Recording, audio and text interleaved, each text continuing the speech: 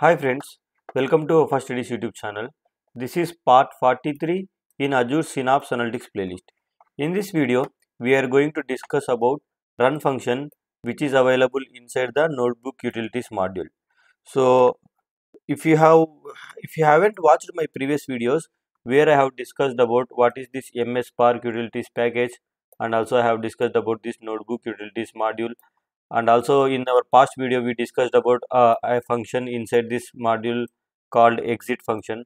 So if you haven't watched all that videos, I will strongly encourage you to watch those videos because you will get a basic idea of what we are discussing, because all my videos in my playlist are in a sequence order. So I will always recommend you to watch one or two videos, previous videos, before watching this particular video. So let's go ahead with the next slide. So as I said, we are going to discuss about this run function in this video. Why and when to use this run function? For example, if you get a need where you have to reference a notebook, in that case you can go ahead and use this run function. That means if you remember in our past video we discussed there is something called magic command %run. So this run command actually help you to run another notebook from my notebook, right? Similarly, this run function also is going to do the same thing. You can run another notebook from my notebook, and also not only that, while you are running, if that if that another notebook has any parameters, we can supply values to those parameters as well, and whatever the values it will exit from that notebook, even that values also we can get it back. So all this can be happen easily using this run function.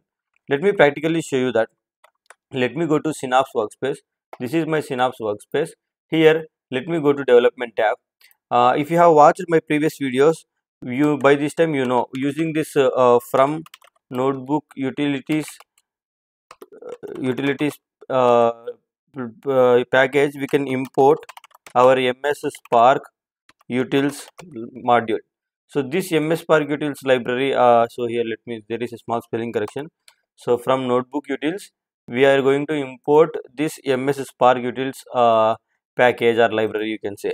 So this package or library has some modules, like for example if I want to work with a notebook, it has notebook module. So let me mssparkutils.notebook. So this notebook module will have some functions.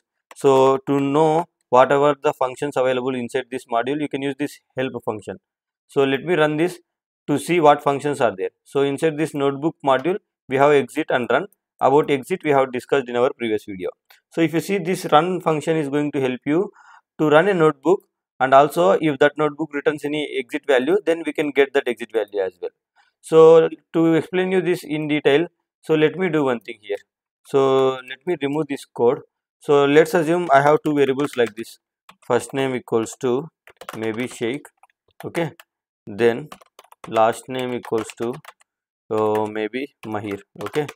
So these are the two variables, and now let me clear this output here.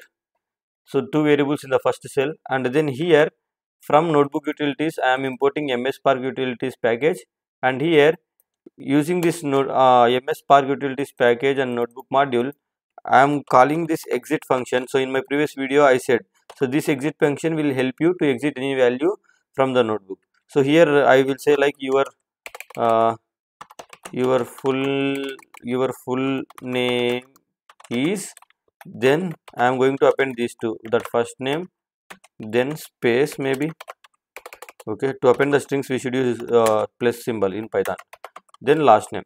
So if I use like this, if I run this entire cells, it is going to print like, it is going to exit a value called your full name is Sheikh space Mahir. So let me run this cells and practically see that result. See, exit value is your full name is Sheikh Mahir. So let's assume the same code is available in another notebook, maybe called notebook 1, and I want to run that notebook 1 from this notebook, and whatever the value that notebook 1 is returning, I want to get that back here. So how to do that?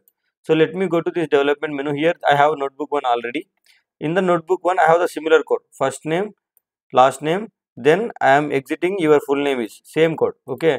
So let me delete this code whatever I written here. So this code is also going to do the same thing as I said just now, right?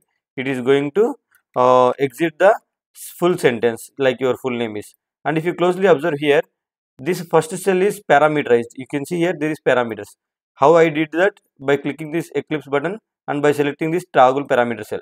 If I reselect it, see parameters gone. That means now these variables are only variables. These variables are not going to act as a parameters for this notebook.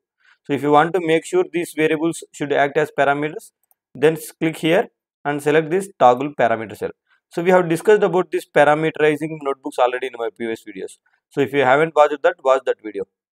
Now let me go here. So this notebook, you got idea. So it has two variables which are actually going to act as a parameters, and I can supply values to these parameters, and according to the values it is going to print this and it is going to exit that entire sentence.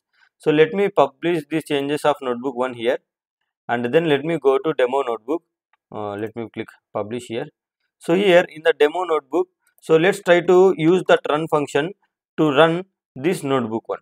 Okay, to do that, so first line will be always importing your library, and then mssparkutils.notebook.run function. So to the run function, let me minimize this. To the run function, first thing is I should pass the path. So where is my demo notebook 1? So notebook 1 is directly under notebooks category. So there is no folder and subfolder. So I can the path I can give like slash notebook 1, and then timeout we can mention like, if I mention 19, within 90 seconds it has to run, or else it will time out. Then third parameter will be like arguments. For example, this notebook 1 has any parameters, and if you want to supply values to those parameters, you can use a dictionary syntax here to pass those arguments. Dictionary syntax means it will be like this, key value pairs using the flower bracket symbols. So this notebook 1 has some parameters, right, which is first name and last name. So I can explicitly supply values for this first name and last name. So how to do that? Here I can use like first name key. For this I want to pass maybe Sheikh, okay, or let me pass something else, maybe Pradeep, okay, and then comma. I have another parameter also, right? What is my second parameter here? My second parameter is last name. Let me copy this, and here, so last name is my key, and the value for this is maybe Chikatla, okay. So this is what. So now if I run this command, right, if I run this entire code, it is going to run my notebook 1, and first name and last name parameters is going to receive these values, and according to that, this notebook 1 is going to exit your full name is Pradeep space Chikatla. So let's try to run this cell and see whether we will get our output or not. So I just now clicked that run button here. You can see the execution is in progress here. Great. Command executed successfully. If you see, your full name is Pradeep Chikatla, right? That means this run command is able to run my notebook 1 and also able to pass values to my parameters, and also able to return the exit value, whatever we are exiting using this code.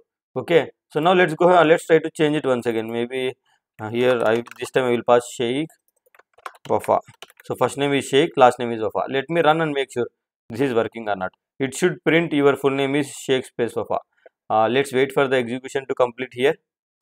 See, your full name is Sheikh Wafa. That means this run function is actually working as we are expecting. So let's go to presentation. So I hope now you got idea how this run function will actually work. The notebook being referred will run on the Spark pool of which notebook calls these functions. So what it means is, here notebook 1 is getting called from demo notebook, and demo notebook is running on a Spark pool 1. So that means this notebook 1 is also going to run on the Spark pool 1 only. So that is what this line meaning is. And you know this, using the help function on the module, you can list down the all the available functions inside that module. So I hope you enjoyed this video. Thank you for watching. Please subscribe to my channel and press the bell icon to get the notification whenever I add videos. Thank you so much.